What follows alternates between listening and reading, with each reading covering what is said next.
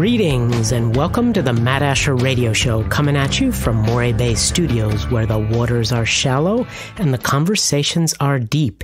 My guest today is Michael Huemer. Michael is a professor of philosophy at the University of Colorado. He's written a number of provocative articles and books, including The Problem of Political Authority, an examination of the right to coerce and the duty to obey. Michael, welcome to the show. All right, thanks for having me. It's great to have you here. Your work is fascinating, and one of the first things I thought about as I began to dig into it is that our world is ruled by analogies. The analogies that we use, they control it to some extent how we see the world. They provide a framework of understanding the lens through which we see things, and they become so deeply rooted that they don't even register as an analogy. For example, we talk all the time about time as if it were movement. So we move into the future, the past is behind us, we look ahead, try to get ahead, we fear falling behind. Those metaphors can be problematic sometimes if we don't really understand them. Your book is about one central metaphor that we use to understand the state. Maybe you could start us off by telling us about that metaphor that justifies the existence of the state. Yeah, I mean, I don't know if this is a metaphor. It's just that people think that the state has this special kind of authority, right? Which means that it gets to tell everybody else what to do, and we have to obey them, right? In the book, I use a lot of arguments by analogy.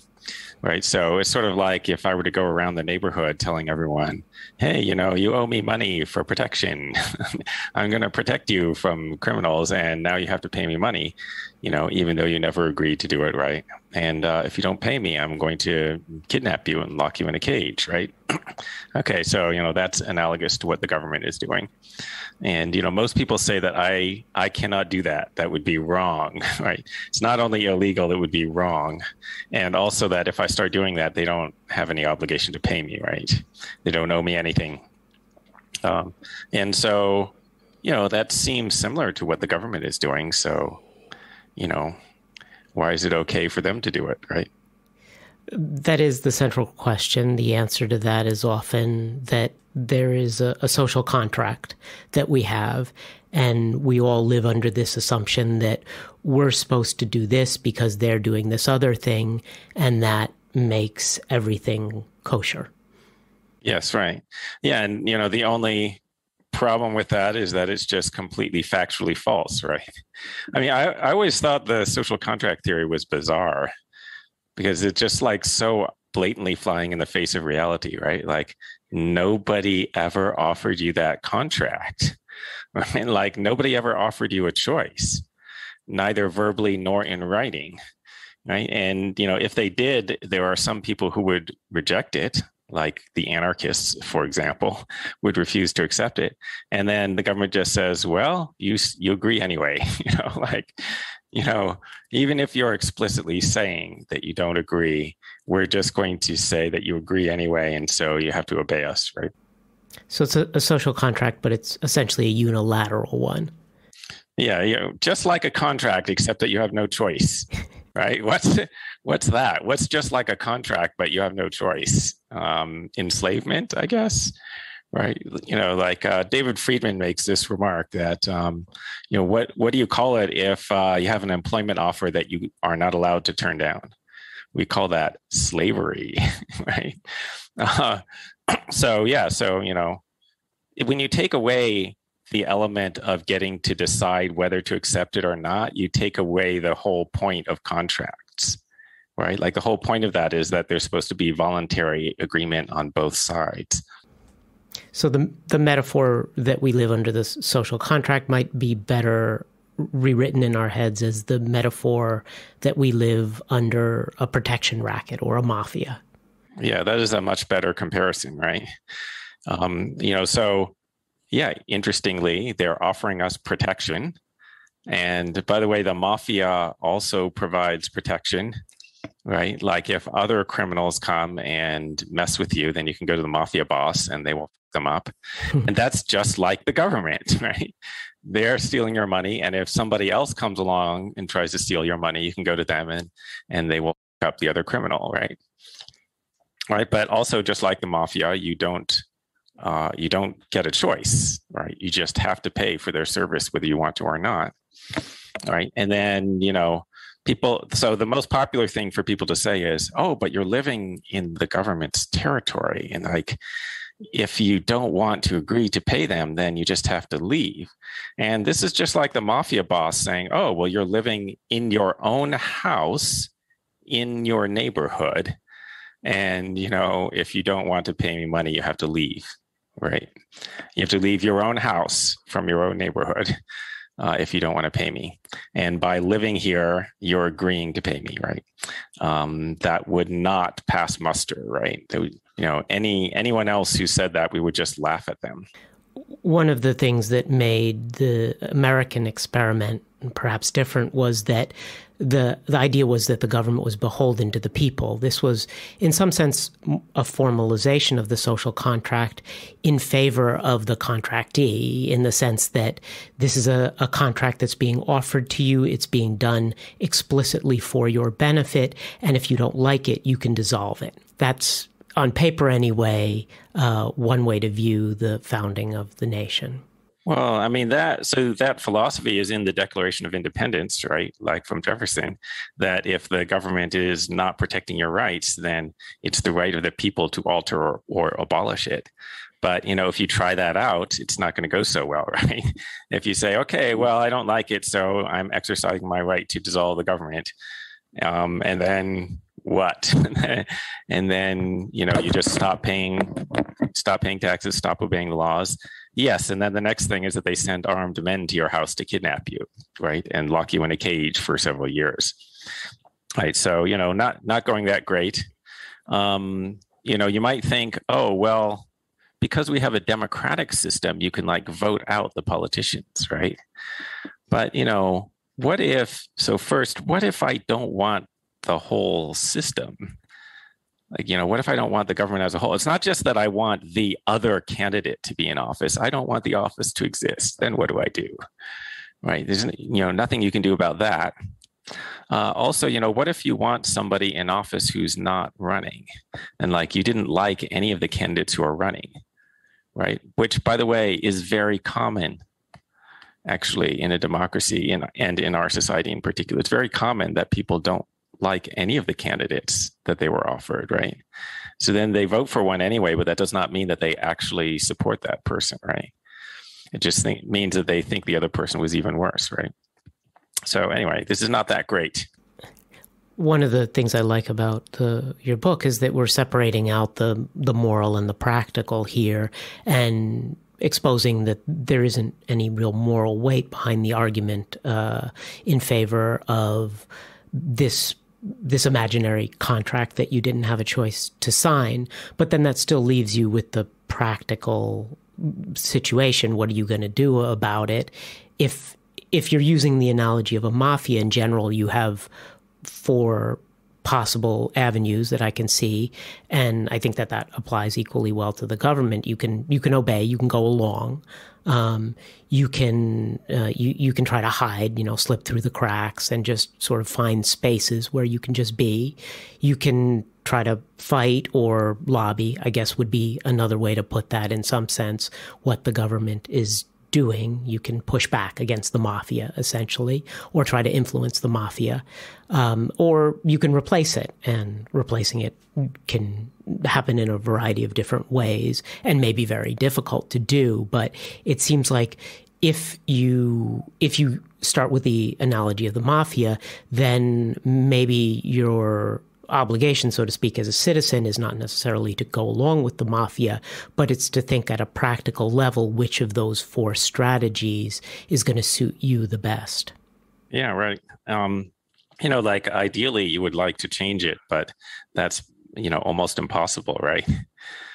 One of the ways that government is worse than the market, right, is that if you're not happy with it, if you're not happy with something that you get from the market, you can just stop buying it and go to their competitor.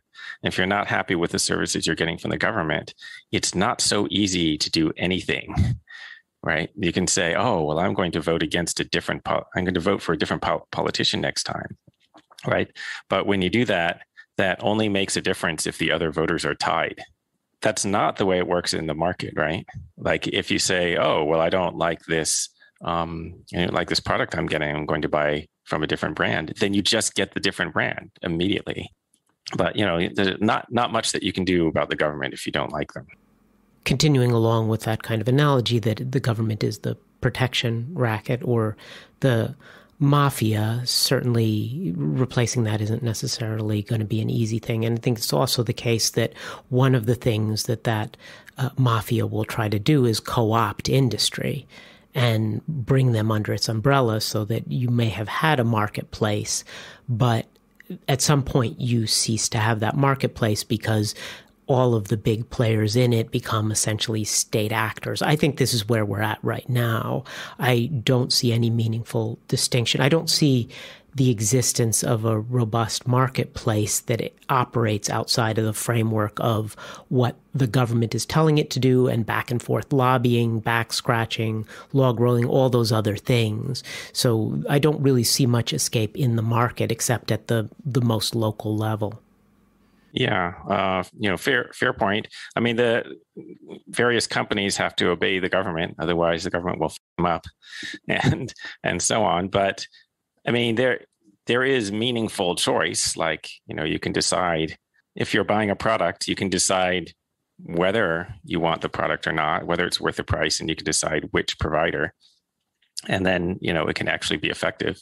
Sometimes there are significant differences between products, and then you can make a decision and you actually get the thing. So that's pretty good. Of course, we don't have we don't have a pure free market, right? So a lot of things are less good than they could be, but it's a lot better than government provided services, right? Like literally directly government provided services where you typically only have one option. That's certainly the case. Mostly it's thinking of it as a continuum from actors in a perfectly free market where you have tons of competition and choice and they can offer whatever they want versus the other extreme where you have the DMV. Right, yeah. For sure. So you...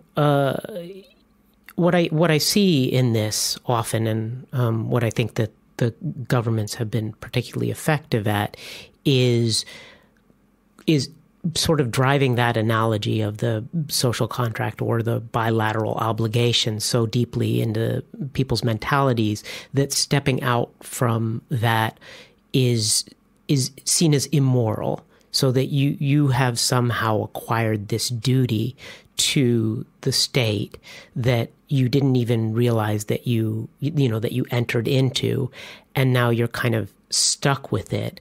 I think that to a large extent, morality itself over time is mostly used as a tool for the elite or rulers to straitjacket the people who would otherwise dethrone them. Yeah. By the way, I mean, I wanted to comment on this, because at the beginning you mentioned there's supposed to be a bilateral obligation. I just wanted to comment on another thing that's wrong with the social contract, right? Which is it's not bilateral, right? Like the government doesn't recognize any obligation whatsoever to you. And, people may not be aware of this. And, when I tell students about this, many of them are shocked, but the police have no obligation to protect you, right? So like if you're being beaten up on the street and a cop walks by, he doesn't have to do anything. Legally speaking, he has no duty to do anything. So if he just stands there and watches you getting beaten up, and then later you complain about it, you're SOL, right? You try to sue the police department because the whole police department were standing around watching you getting beaten. Your case is going to be summarily dismissed by the courts because U.S. government courts will say, no, governments have no obligation whatsoever to do anything for any individual, right? So this is the exact opposite of a contract, right? First of all, it's not voluntary on your part. Secondly, they agree to do nothing for you. This is the opposite of the social contract. Uh, anyway, okay. Anyway, I forgot what your main question was. No worries. And I am talking with Michael Huemer here on Keys Talk FM, and we're talking about the problem of political authority and the ways in which the state may or may not be essentially a mafia. One of the things about a mafia is that it does usually assume the responsibility of keeping you safe from people who aren't them. So it may be a protection racket, but part of that, the protection part of that protection racket is an implied contract, I suppose, with the mafia. If you think about someone who's coming into your business and shaking you down for money, part of the implied contract there is that they will prevent other people from coming in and shaking you down for money as well, or they will provide some other forms of protection if a gang of hooligans comes and wants to smash your windows. What you're saying is, in essence, the government doesn't even rise to the level of an obligation that you might feel like you're getting from a mafia that's shaking you down. I don't know how well the mafia does either. Like, don't really have knowledge of that. I mean, they will generally protect you from the other criminals. Also, the cops will generally protect you from the other criminals. But if they don't, you have no recourse. So I suspect it's the same as in the mafia case, right? Like, in the event that the mafia guys didn't protect you from another criminal and then you go complain about it, I suspect you have no recourse at all. They will just laugh in your face, right? Or they'll say, "Oh, well, better luck next time." Next time the criminals, whatever, but they're not going to like pay you compensation or anything. And that's the same as the government. You go complain to the government, "Hey, I called the police, nobody ever came. And like now these people broke into my house and raped me." Go complain to the government about that. And they're like, "Oh, too bad." Right. There's no consequences for their inability to uphold their side of the contract. If it truly was a social contract, I suppose you could sue them for failing to uphold their side of it. Yeah, that's right. Like in contract doctrine, in the government's own contract doctrine, if there's a contract and one party breaches it and the other party suffers harm as a direct result, the party who suffered harm can sue the other one. But the government will not recognize this in the case of the quote social contract, which means the government itself doesn't recognize this as a contract, right? So what do you do? Yeah, what do you do? I mean, what I was sort of hoping when I wrote the book was that someday we will get a better social system, right? The better social system would be anarcho-capitalism. So what is anarcho-capitalism? So basically, I want to privatize the functions of the government, or rather the good functions of the government. I want to be privatized, and the bad things they're doing should just stop. Right. So like, we need police protection, but it doesn't have to be run by the government. We could privatize that. We could have private security companies, patrolling neighborhoods. And there could be multiple different competing security companies. And then, people in the neighborhood could choose which company they wanted to hire. So there would be meaningful competition. Right. And then, maybe we could expand this to the point where one day we don't need government police anymore, right? Yeah. Go ahead. So, yeah. And so, like what would be the advantage of this? You hear a lot about police violence, like we've been hearing for the past year. They kill around 1,100 people a year, and many people think that this is excessive, right? American police kill a lot more civilians than police in other countries per unit of population. You don't hear a lot of stories about security guard violence. Wonder why that is. Well, it really does have to do with the fact that the government has a monopoly. So because they have a monopoly, they have a monopoly on the whole governing system. And so they just grant their own police immunity, right? This qualified immunity. Like, it's extremely difficult to sue the police if they murder you. Right. Then it's like, it's not impossible, but it's extra hard. And, security guard companies don't have that. The other thing is there's competition among private companies. There's not competition when the government takes over something. Right. So like if you're not happy with your police department, you can't say, okay, well, I'm just going to fire them and hire the other police department, because there is no other. It's a monopoly, because that's the nature of government. right? They set up one agency to do this, and then nobody else is allowed to compete with them. And so, like, that's another reason why they have low quality, right? There's no consequence for them if they mess up. And it's different for private companies.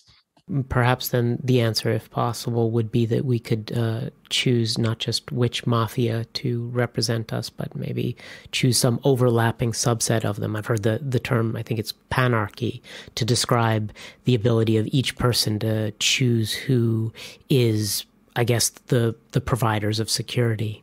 Yeah, I mean, one way of imagining it is each individual hires a security company. That strikes me as probably not efficient, and probably local homeowners associations would hire security for their area, for their neighborhood or their building or whatever. And business owners would hire security for their business because they don't want there to be a lot of crime in their place of business, right? And that would play out in the same way we see the kind of private walled gardens like Disneyland or something like that. Right. Yeah. Yeah. So like they provide security for their area. And why do they do this? Because their customers don't want to be victimized by criminals while they're there. And if that is happening, then customers are going to stop coming. So they want to provide the kind of security that will make their customers feel safe and happy to go there, right? Which is presumably the lightest touch possible, but still maintaining safety for everyone in the park. Right. Yeah. Customers don't want there to be crime, but they also don't want to be harassed when they're not doing anything. And they don't want to be beaten up or shot, right? Just because they happen to be reaching into their pocket to grab a phone or something, right? They don't want any of those things. And there's some pressure against the police because there's like political pressure, but it's not very much, right? Largely because, there's not a competing police agency. Though it should be noted that in the case of the park, no one wants to be harassed if they haven't done anything wrong, but the attitudes towards the people who clearly have done something wrong might range from, kick them gently out of the park to string them up and hang them from the Disney lampposts. And the customers at Disney might be just as happy to have them strung up as kicked out. Yeah, I'm not sure. So, a priori, you might think that, but what do they actually do? Yeah, they have a pretty light touch, right? Actual security guards. They don't like beat the crap out of people.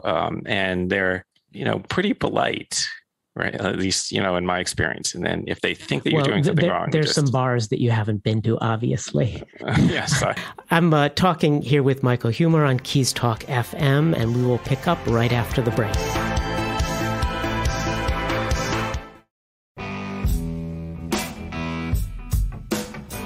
You are listening to the Matt Asher Radio Show on Keys Talk FM, and I am talking with Michael Huemer, author of the book, The Problem of Political Authority, and we were talking about the idea of the state as mafia and private security and so on.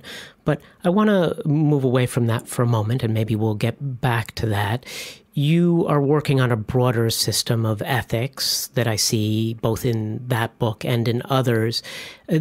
I think it's called intuitionism. Maybe you could tell us a little bit about that.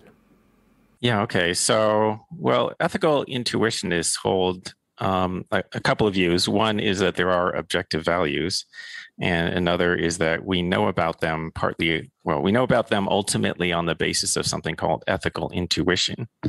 Right. So I'll explain both of those. Like, what do I mean by objective values? There are truths about what is right or wrong, good or bad, which do not depend upon observers' attitudes towards those things. So it's wrong to torture babies, and that's wrong regardless of how you feel about it. Like, if you like baby torture, it's still wrong. If society approved of it, it would still be wrong, right? If it was legal, it would still be wrong. Okay, so that's what I mean about objectivity.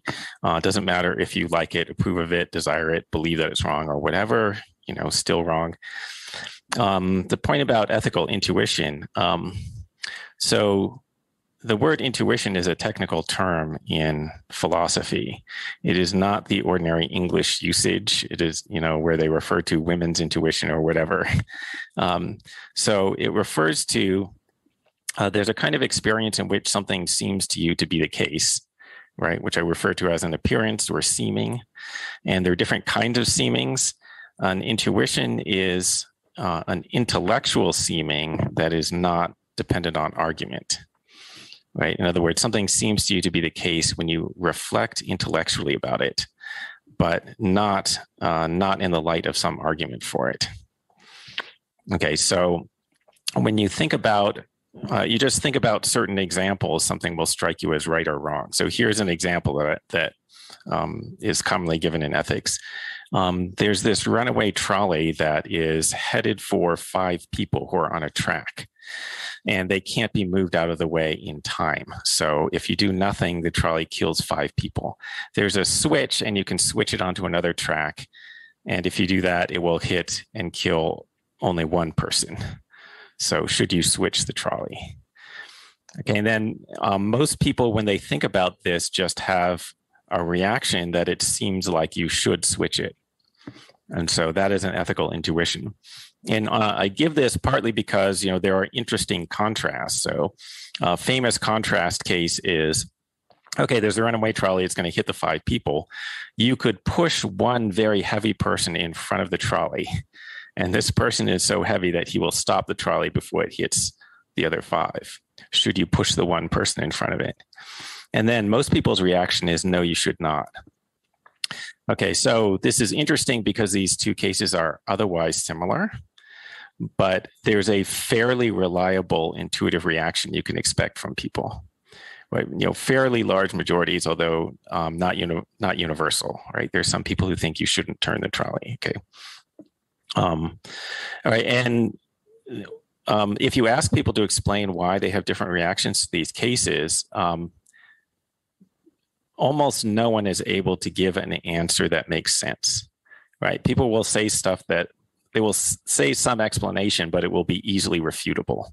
It'll just, obviously turn out that is not the difference. For example, what would they say? Let's see.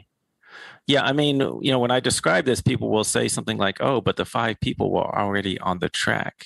Well, I describe this with different examples. So, so not so good. But that actually doesn't seem like such a bad response to me, in the sense that you're assuming that these people put themselves in danger, and sure, you'd like to save them, but that fat guy didn't put himself in danger. You're killing him. So yeah. I see the logic behind that. At any rate, I don't see it as incoherent. Yeah. So what if the 5 people did not put themselves there, right? Somebody else put them there, right? And then but you still think that you can't push the one guy in front of it, right? And like another thing people would say is, if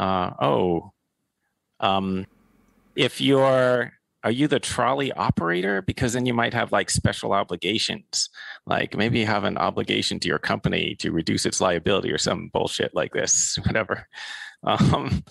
Okay, but that doesn't differentiate between the two cases. Right. It's like, so then where do you go with that in terms of? Yeah. Okay. But So part of the point I want to make here is the sense that people have about these cases is not based upon a theory, and it's not something that they were taught. It's something else, right? Nobody ever taught you the answers to these cases. You could hear these cases for the first time ever in your life, and you will probably have the standard reaction, right? So that shows that there's something else going on here, right? And also, like I say, it's not based on a theory, because most people can't give you any account of why they have different reactions to these cases. And in fact, like their background beliefs about morality, if you ask them their beliefs about, what's the correct theory of morality, it will almost certainly not match those judgments, but they will still have those judgments. So that shows that there's this thing called intuition, where you can think about the case and then, the morally correct result will just sort of strike you in a certain way. So this seems to me just another way of saying that we all have our assumptions, and that these are almost universally shared among us, and that we're just basically taking these as, as axioms, precepts, as our assumptions about what is right and wrong, and then building from there. And then you're taking that and going, well, those are objective.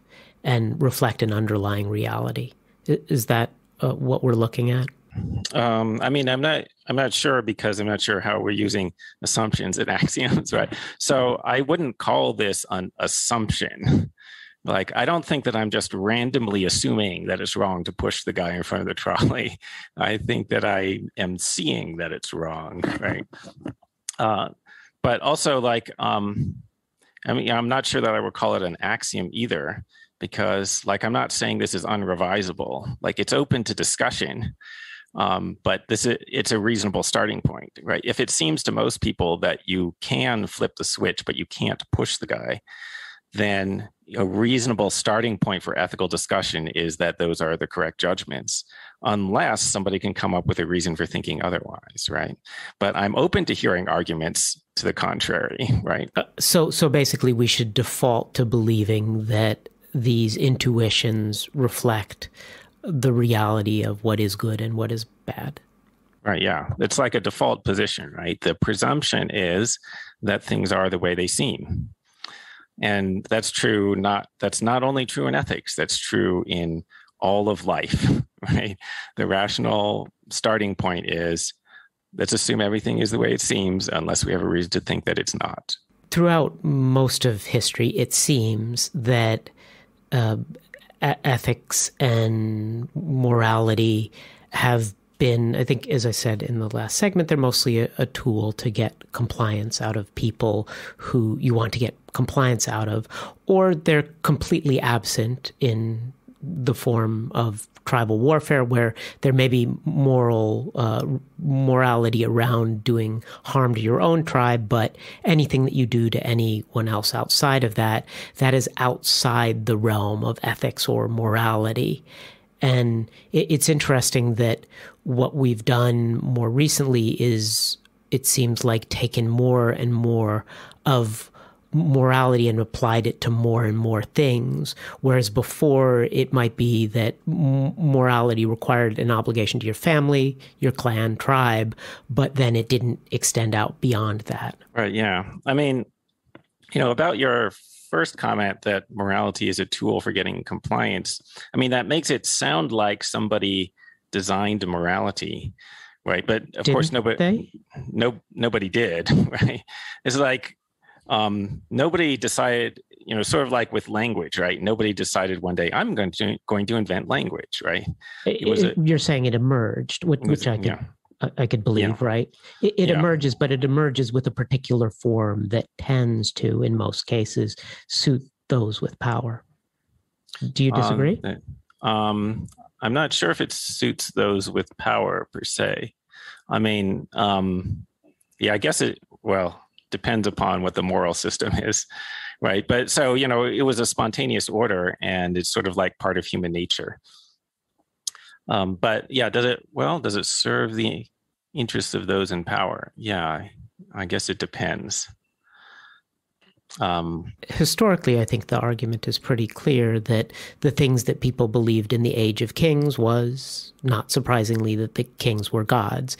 The things that people believed in the age of particular domination by certain religions was that, the Pope was infallible and you could never question them. And if you did, you were a heretic who would burn in hell. Yeah. So, I mean, the Pope being infallible that's not a moral claim. That's sort of like, it's a weird metaphysical claim, right? But be that as it may, yeah. I mean, I was thinking of things like, oh, well, you shouldn't murder your neighbors and steal from them and so on, right? So like a lot of these precepts that we normally accept are kind of necessary for just society to work, right? Necessary for people to get along with each other. Okay, but now, of course, if you have a central authority figure, if you have a state, they are going to try to influence people's beliefs in their own favor. Like the state is going to try to propagandize the people to believe that the state is great and that you have to obey the state, right? And, so like they're going to run these schools where people get taught the social contract theory or whatever in order to try to convince people that they have to obey the government, right? Of course, they're going to do that, right? I suppose in an evolutionary sense, what you'd expect to see is that what you'd have were moral systems that provided at least some minimal set of rules for a viable society. But beyond that, any other rules would be subject to infighting until whoever decided those or whatever forces pushed them into place would be the one that would benefit from them. Yeah, I mean, certainly like the most powerful members of society are typically going to use their power to serve their own interests because, human beings are selfish, right? And so that will include trying to influence the conventions, but it's not far from guaranteed that they can succeed, right? That's certainly the case. And I think in this particular era in which we live, those ideas that succeed are the ones that are viral to some extent. We live in a mimetic culture right now where ideas can spread very quickly around the whole world and movements can be sparked out of nothing into people rioting in a widespread way in the streets within a matter of days. Where that leaves things in terms of what we think about morality and the right thing to do, as far as, is it the right thing to do to smash in that window? I'm not sure actually where that leaves us. Yeah. And so this is a good example because like recently we're seeing how the government doesn't have all that much power, right? I mean, if the government comes into conflict with you and as an individual, they're going to win. But if the government is in conflict with, wide swath of society, frequently they can't, they just fail, right? Like they want everybody to get vaccinated, but half the people are not doing it and they don't know what to do about it, right? Or, people will just be like rioting and they just can't stop it. Right. So what they will do about it and have been doing about it is increasingly ramp up the pressure and the moral arguments. If you don't do this, you are, you're killing grandma, which has been the argument throughout the entire pandemic, that any action that you take that we don't like is killing grandma. I think it's interesting in terms of the argument there of these things tend to align with what the powers want, that every ethical thing, everything you were told to do to be an ethical, morally proper person from the beginning of the pandemic has also coincidentally benefited Amazon and given politicians more power. Yeah. Well, so, I mean, I want to point out that like, how well does this argument work, right? Like a lot of people just scoff at that. And I want to say it only works to the extent that a large portion of ordinary people are on board, right? So like, you're not going to be pressured into putting on the mask or getting vaccine or whatever because your local politician said it, unless there's like a bunch of people around you, like, your peers around you who are saying it too, right? Right, though we could have gone in any particular direction. We happened to go in the direction that was beneficial to interests that were already powerful in one way or another, right? So, yeah. So that was, the response was the one that aligned with that particular approach. I will let you reply to that, and then we'll talk perhaps about some other things, including the extraordinary weirdness that is veganism, which you have some involvement with. That's after not the so break. weird. Yeah. We'll see. All right. We'll be right back.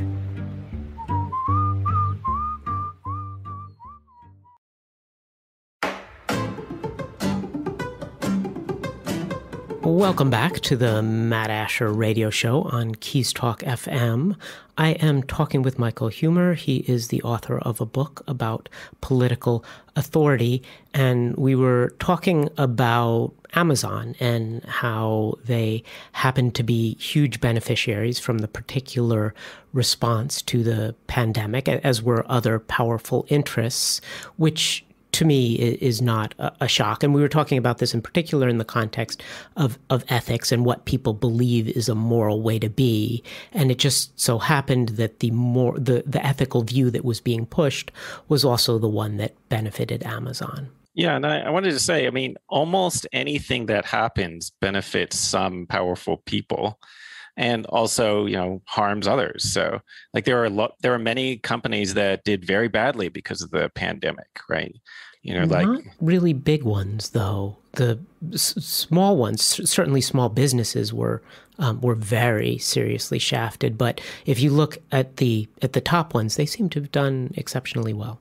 I bet if I go do some searching on the internet, I can find companies that lost a ton of money. But so it would basically be companies that had, in-person services, right? So like some large restaurant chain or large hotel chain, Boeing took a dive, although they've recovered. And they were bailed out, all of the, so that was the dual approach, was to sacrifice all the mom and pops and bail out the mid-level folks and some of those folks. And then Walmart was never shut down. Right. Yeah. So, but like, um, I don't think that this does a great job of predicting policies. And I think you're sort of like underselling ideology, right? Like people do a lot of stuff because they have like a ideological belief. So I think the thing about the pandemic has now become a point of ideology where like the left-wing ideology is sort of hawkish on the pandemic and the right-wing ideology is sort of more complacent, I guess. And it's not, and there are lots of like just ordinary people who are on one side or the other, and they're not thinking, oh, let me try to maximize Jeff Bezos's wealth.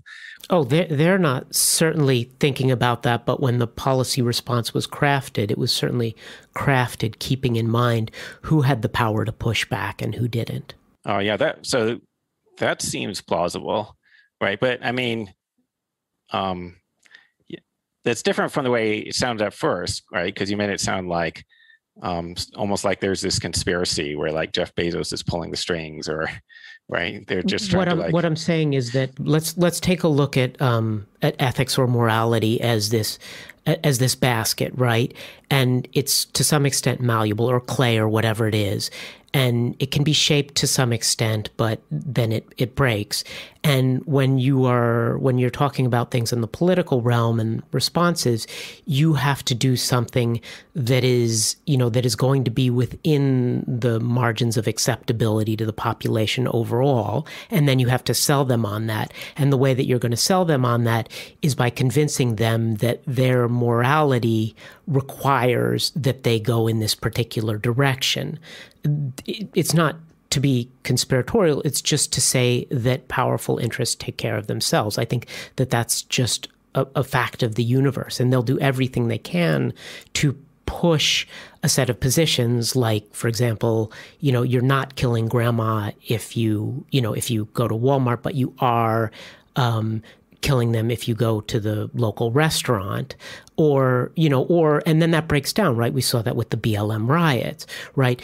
It was, the outrage was so overpowering that narrative that going outside was killing grandma broke down, right? So it can be stretched, the ethics can be pushed, but then something will happen, especially, as I say, in this culture that is very mob driven, which is another way of saying mimetic, that will sometimes override that. Yeah.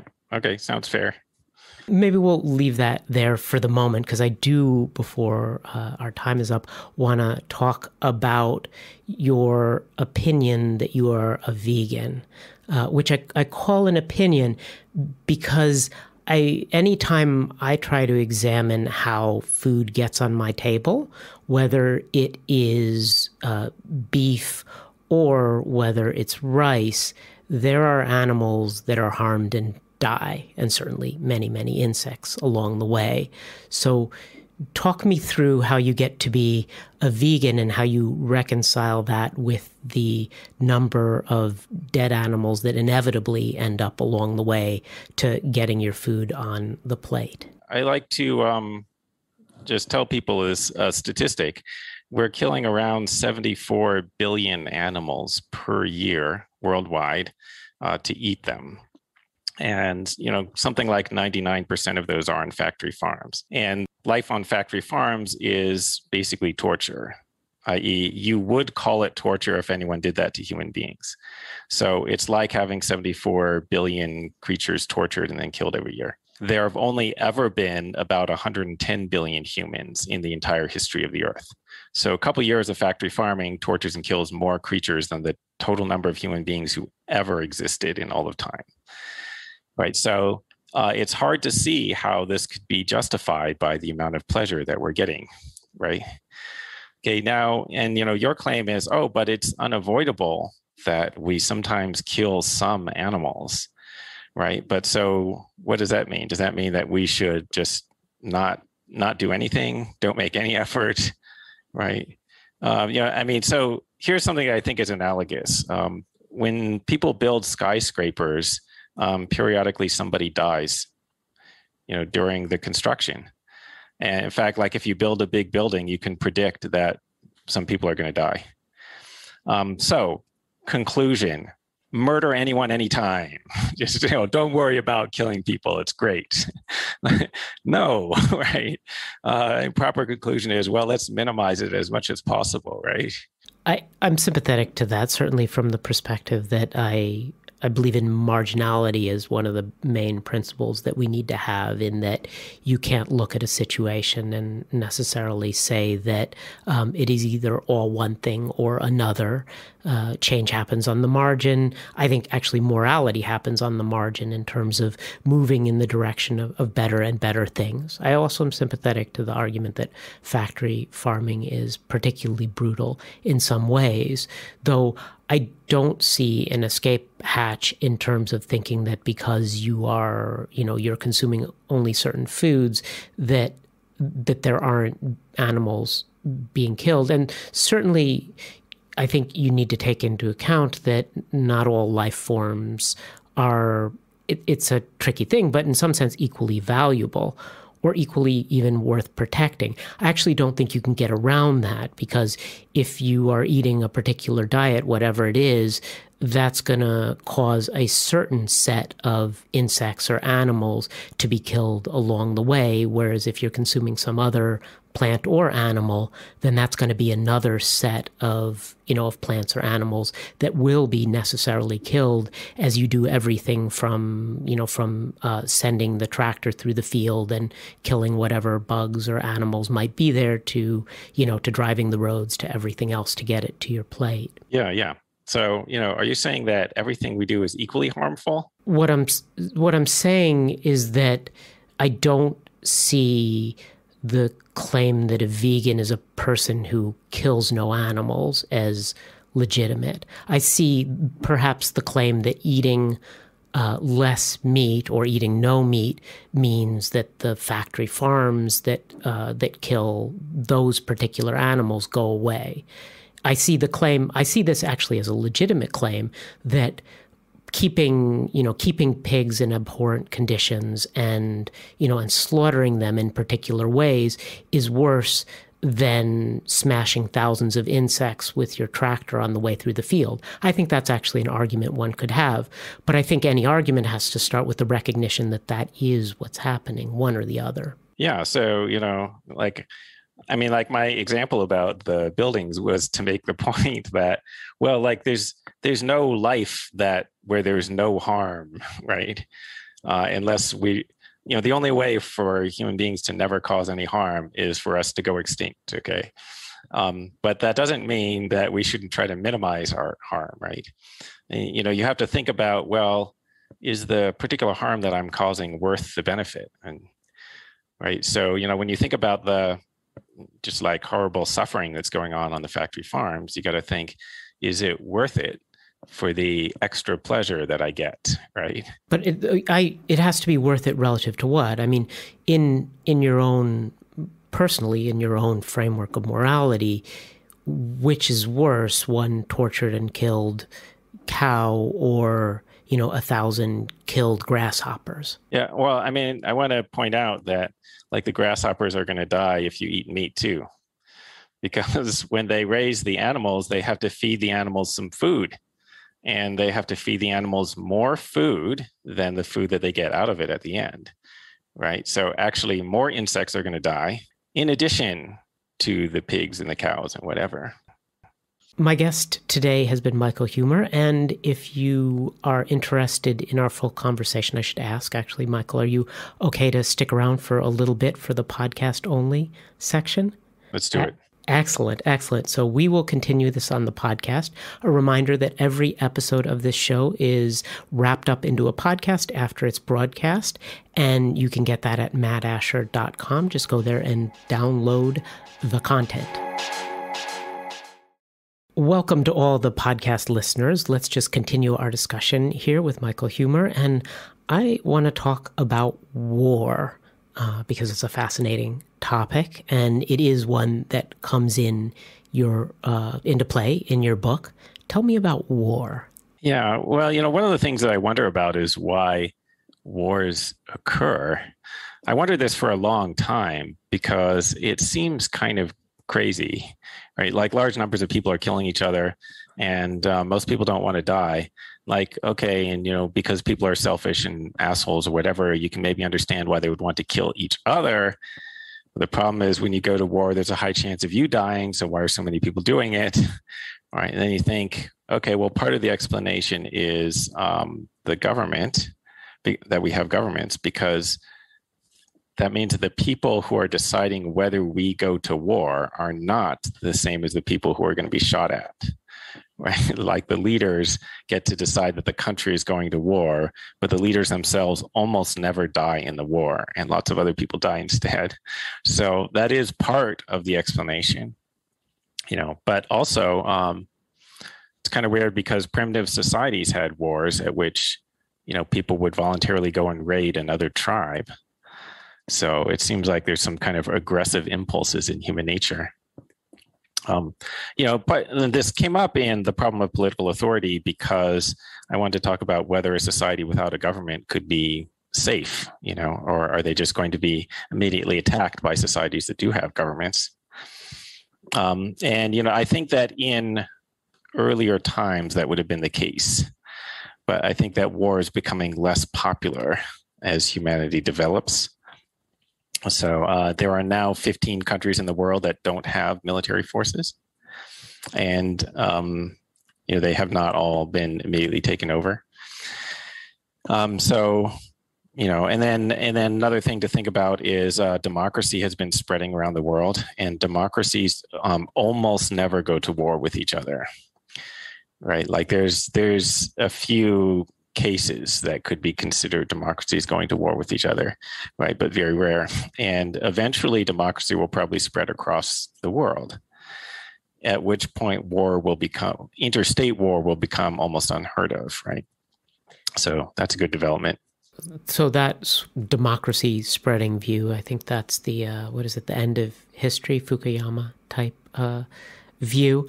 I don't share that in the sense that as with all of the things when I mentioned the marginality, I don't think democracy, setting aside the discussion we had earlier about whether that gives some kind of moral authority to the state, there's the practical issue of democracy not being an endpoint, but a continuum. And as you alluded to, if you don't have anyone to vote for who represents your particular views, well, democracy for you is particularly weak. It's also weaker in places that have winner-takes-all systems versus the more parliamentarian systems where you can get proportional representation and even niche views can be expressed. So it is, in my view, a continuum from sort of, I guess the extreme case would be a very local system where you yourself could represent yourself, and you always had some representation, to the national level where your vote is completely meaningless and you are essentially constrained to two candidates who don't represent your views either way. So on that continuum, democracy may be spreading, but I don't think it's the kind of democracy that is the more local, high level of control democracy. It's more the democracy almost as an artifice, as a construction that's pointed to in order to say, oh, well, you had a choice, you people, and this is what you chose. Yeah. So, I mean, you're raising an important point that there's sort of degrees of democraticness, or there are variations in the quality of democracy that one has, which, social scientists are aware of and look at. But the world is overall getting more democratic, right? Even though like the countries that are called democracies are not necessarily fully democratic, or they're not necessarily high quality democracies, right? Some other things that I note, there's like the practice of gerrymandering in the United States. The United States is considered a relatively high quality democracy, but we still do this thing where the party in power redraws district boundaries in order to skew election results, right? In order to maximize their own representation in the legislature. Right, and they're continually changing the rules of who does and doesn't get to vote on the basis of how that's going to benefit the prevailing powers. At any rate, go ahead. Yeah. So that's another thing, right? Like not everyone gets to vote. Okay, so like felons or former felons do not get to vote. Green card holders who are like legal residents but not citizens don't get to vote. Children don't get to vote. And many of the policies of the government affect people in other countries, but those people don't get to vote. They don't get any say in the policies that will be affecting them. Future generations are affected by policies that are passed today, but the future generations don't have a vote. They will get a vote later, but they will inherit this set of laws that they didn't have any role in making, right? Okay, so various ways in which the democracy is not perfect, right? Sort of like flawed. When you're in high school, you learn this stuff about how great our democracy is and how everyone has a chance to participate and whatever. In America, anybody can become the president. And it's just, if you believe that, it's just a total amazing coincidence that, we had two presidents who were both named Bush. And then after that, there was a major political candidate who was also named Bush, Jeb Bush, right? And then also in the same year, another of the major political candidates was the wife of a former president.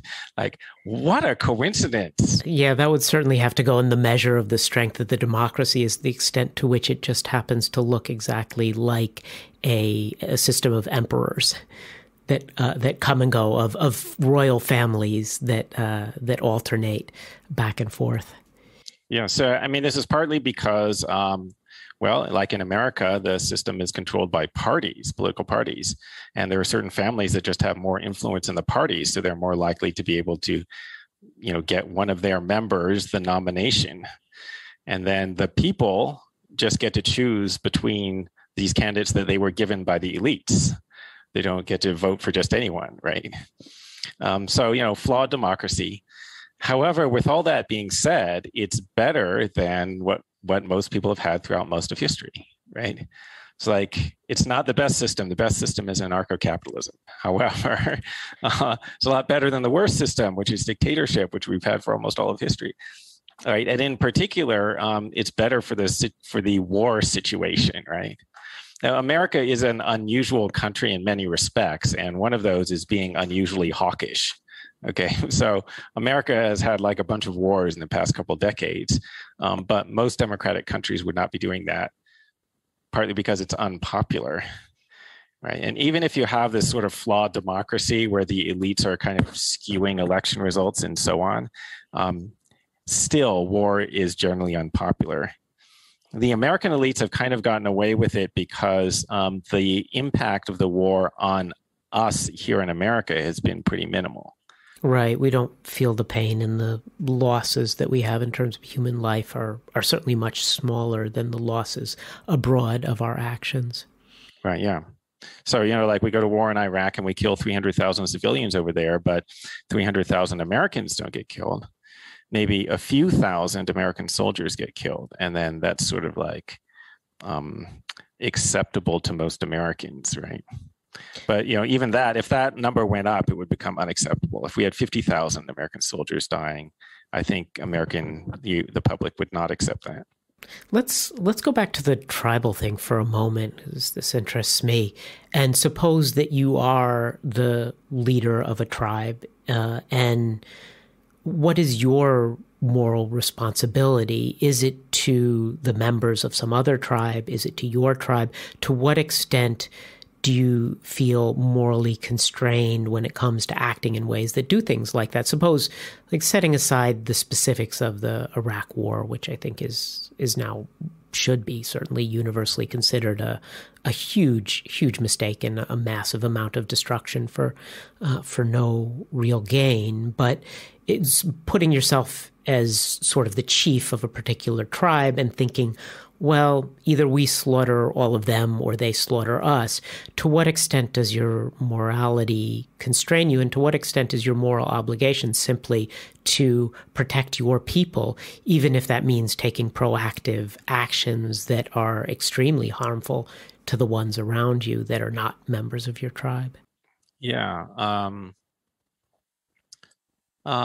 I mean, I believe in self-defense. So, like, if you have good reason to think that this other tribe is going to attack you, I think it's okay to attack them first. But I don't think that it's okay to do that just because you saw another tribe, right? And you go and like, I don't think that it's sufficient to say, oh, there's some people over there. They might attack us someday. We have to attack them now. Like that doesn't seem right. But like, if you have evidence, I don't know what the evidence would be, right? Or if they already attacked you and you're organizing a retaliatory raid, that seems permissible. But like really, what we really want is we want to get out of that, right? Although like people at the time when they were living in primitive societies probably didn't imagine that you could get out of this situation, right? Like they didn't imagine the situation that we today actually live in, where there's very little war, right? We're hardly affected by it at all. Right. But yeah, really, like that should be our first concern. How can we get out of this thing of our tribes fighting with each other? Like maybe we can get away from each other. Maybe we can make a peace treaty or something. I don't know. Maybe they can like make an alliance.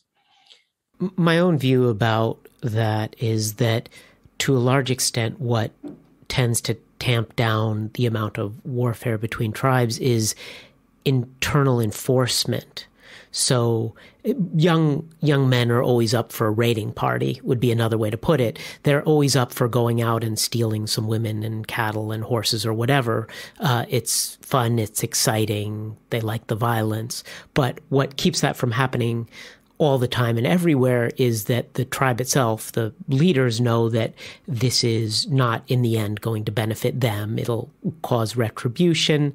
And so they take it upon themselves to either punish people who go and do that and show that to the other tribe that they've taken care of it internally, or to create a culture in which there's widespread disapproval of that kind of action so that those people are not going to be as tempted to just go out and, and rampage against some other tribe.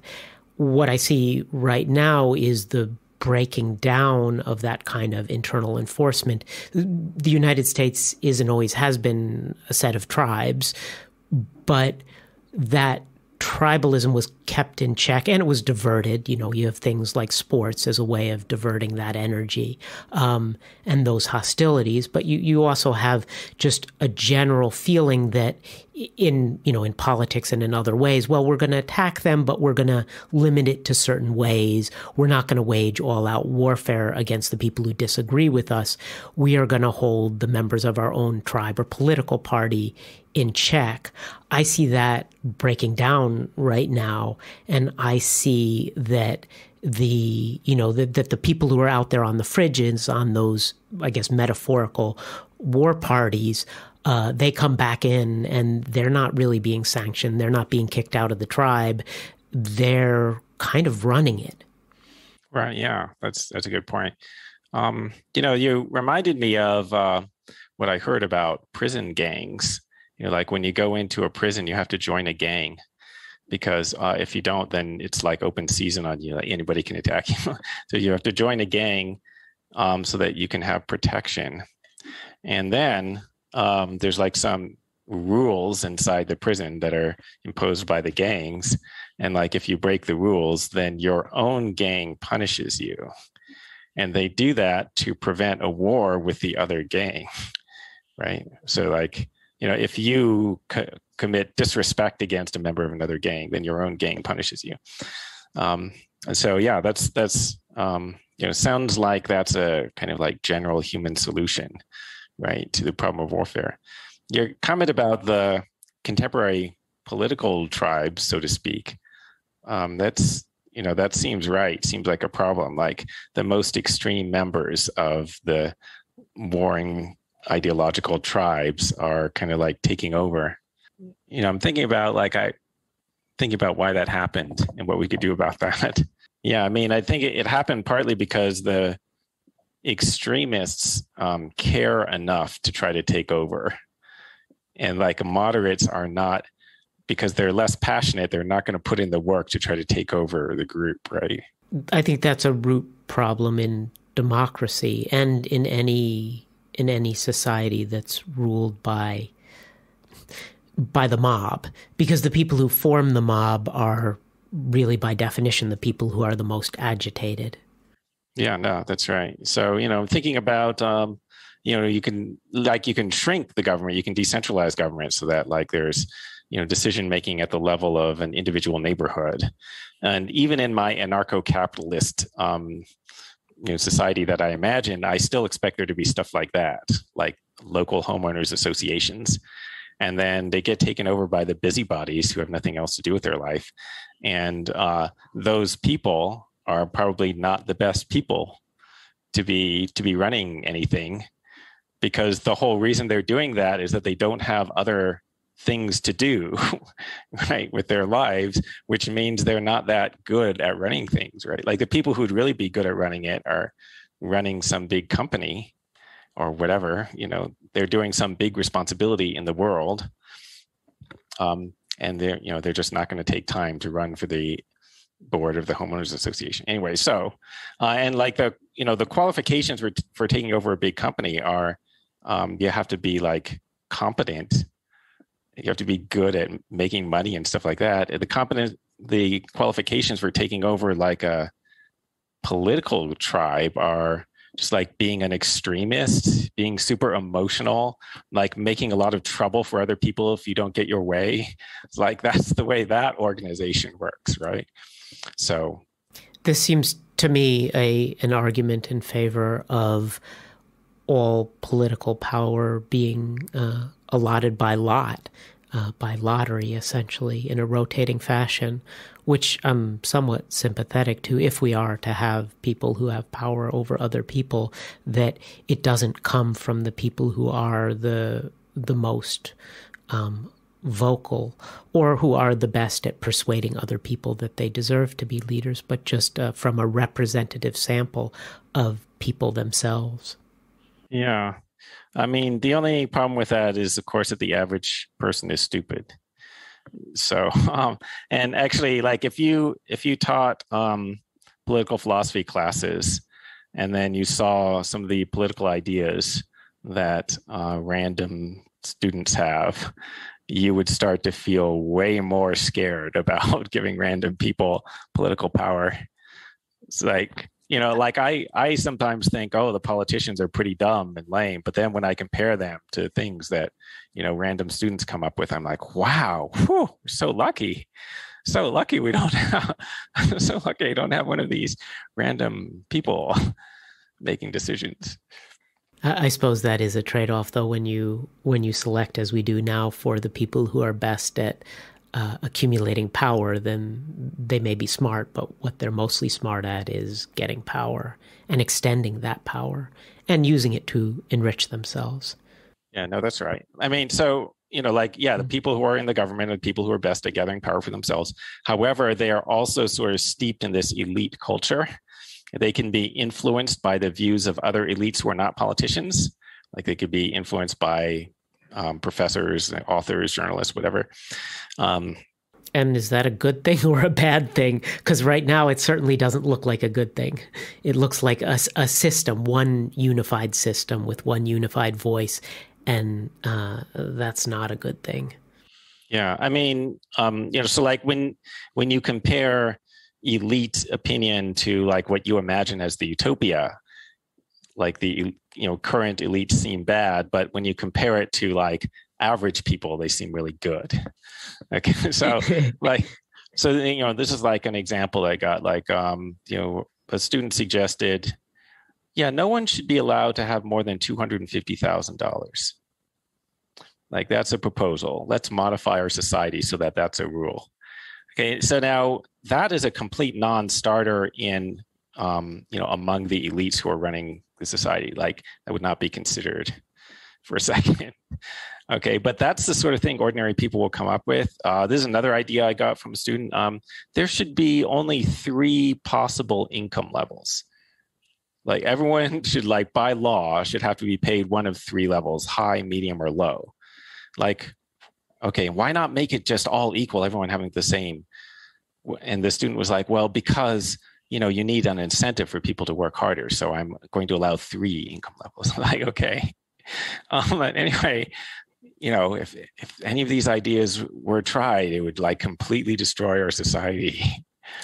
Yeah, I certainly see what you're saying, though I'm not sure whether that's an argument against the lottery system of selecting people in power, or an argument against our system of education as it's been constituted. Yeah. So here's a different suggestion. Like, it's often better if you select people to select someone else. Right. So like you might be able to get better results if you picked random people and then those random people deliberate among themselves about who should make the real decision. See what I mean? Like, because the random people may not themselves have great policy ideas, but they might be able to recognize people who are smart and, have a good moral sense or something. Isn't that just the representative democracy that we, in theory, have? Yeah. That is like democracy, except the problem with democracy is that everybody knows that their vote makes no difference, and because everybody knows that, they don't bother to make any effort. There are some people who pretend not to know this, right? Say every vote matters, okay, but everyone knows that the probability of your actually deciding the outcome is approximately 0. But you could get people paying more attention and like making a serious effort if there were a smaller number of people making the decision. Well, certainly if there were a smaller number of people voting. Perhaps one of my most controversial opinions, and I guess that's saying quite a bit, is that voting should be limited to what basically are the 4 Ps: parents, property owners, prisoners, and patriots who served in the military, because that is the set of people who definitively have skin in the game. Wow, prisoners. Absolutely. Yeah, absolutely. Yeah, for sure.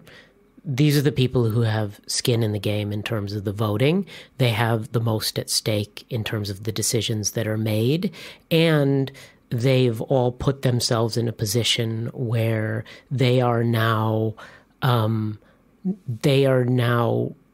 either suffering the consequences or have stepped up and taken responsibility and ownership of society. Right. I mean, I don't know if we want to spend time debating this, but, wouldn't you be worried that like criminals would have too much of an influence on policy?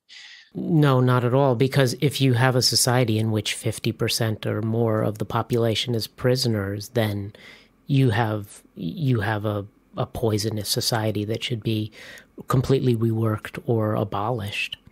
That's a prison society, right? If the prisoners have enough political power to completely determine who gets elected, well, that means you have way too many people in prison relative to the other categories.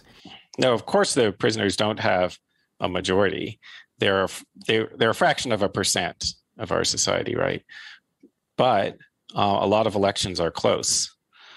And so in some elections they could tip the balance, right? Well, you always have to have someone who could tip the balance. Otherwise, you wouldn't have, even have voting, right? That's actually part of Arrow's theorem, I think, that you have to choose. And one of the choices that you inevitably end up with is that you have one person who it comes down to who can swing things if you're trying to set up a system. So I'm not particularly concerned about the argument that, that this lets them run the tables any more than any of the other 3 categories of people able to run the table. Yeah, no, I'm not saying that they dominate over all the other groups. So any group could swing the election in a close election. Okay. Mm-hmm. But so it's not a problem per se that somebody could swing the outcome of the election. But the thing is that in the case where they do swing the outcome of the election, won't they swing it in a bad direction because they're basically antisocial people, right? Like most prisoners are basically antisocial. Like, like maybe we don't want their votes in there. They may or may not have harmed society, but they are absolutely being harmed by society, and as such, they deserve representation. No, I mean, that's true. They're definitely being harmed. Yeah. Ultimately, this is a consequentialist thing for me, which is my own philosophic take. You talk a little bit about that in some of your writings, the idea being that for me, what matters is the consequences. And to me, the consequences of letting everybody vote seem pretty bad. The consequences of limiting it to stakeholders in certain ways, they seem better, though not necessarily perfect. And that applies when looking at any of this stuff. The question is not necessarily, is it moral, but what are the consequences of doing this versus the consequences of not doing this? And then that gets wrapped up in probability, and I end up down a rabbit hole. But that's where I see it. Yeah. I mean, I think like the most important thing would be decentralization, right? So like a major reason why people are not paying attention in national elections is that there's just too many people voting, right? And that problem isn't solved if, like, we reduce the electorate by 50%, that you still have the same problem, right? It has to be reduced drastically. The only way for this to go is like we have to have government be at a very small level, right? If we have government at all, right? So like if you were voting for the people in your local homeowners association, like the board of the HOA, then there might be a point to thinking about it, right? If there's like 500 votes total, then there's actually a chance that your vote would make a difference, non-negligible chance, right? Right. So like, I would like, kind of political or quasi-political decision-making, whatever, to be down at a very more local level. Well, we may see that coming to pass right now. One of the potentially positive side effects of the COVID regimes is that it's not being applied equally everywhere, though certainly there are a lot of forces at the national level that would like things to be applied equally everywhere. But we're now seeing that not all states are equal, and that might lead to not all municipalities are equal and push things down to the local level. Yeah. I mean, like part of the purpose of federalism, part of the purpose of having all these states was so that they could do things differently. Like, you're defeating the point of the federal system if it's uniform, right? Because if you have different states doing things differently, then people can observe the results, and like, then they could see what worked well and what didn't, right? But it works better if you make it even more decentralized, if it varies from one town to another or one neighborhood to another. Certainly does.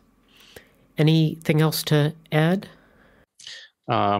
I don't know. Just, everybody go buy my books. Tell the audience a little bit more about that. What are your other books? Where can they go to find them? Yeah, go to my Amazon page. I have a recent introduction to philosophy book called Knowledge, Reality, and Value, which is more affordable than my other books because I published it myself. Excellent. Well, I hope everybody goes and checks that out. Michael, thank you so much for coming on the show.